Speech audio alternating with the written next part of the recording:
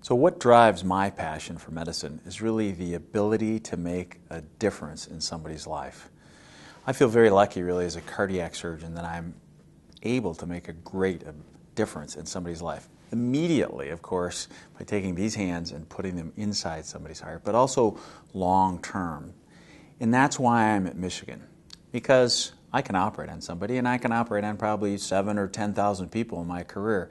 But if we invent something here, if we research something here, then we can make a huge difference to a lot of patients beyond the ends of these fingertips. And I think of it as really as touching beyond my own reach.